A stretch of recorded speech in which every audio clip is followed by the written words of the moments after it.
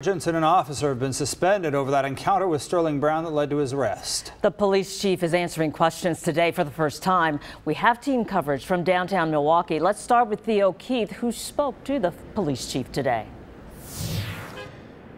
Bev, we showed up to City Hall this morning looking for some answers. Who were these officers? How were they disciplined? And what department rules did they even break? The chief has not been clear about that. He promised transparency today, but says he is legally barred from providing the answers.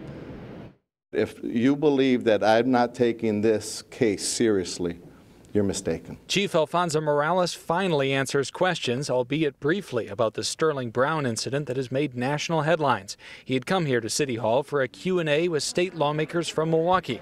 City staff blocked access to the meeting. Chief indicated that none of the three officers involved had been fired, saying they will be retrained. Oh, absolutely retraining. But here's the biggest, and one of the things that I brought up when I was campaigning for this position is leadership. This is leadership.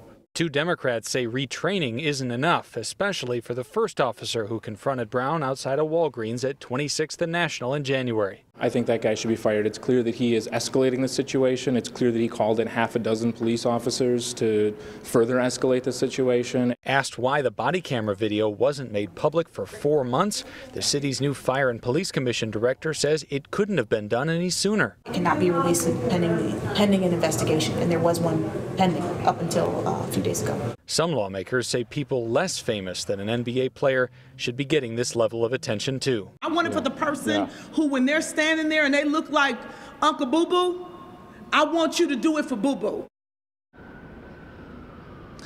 So what is this legal issue that is barring the chief from talking about this much more publicly? He says these officers, the two sergeants and the one officer who were suspended, well, they could appeal that discipline, and he's got to wait until that works out. Live from downtown, Theo Keith, Fox 6 News. Much more to come on this one. Thank you, Theo.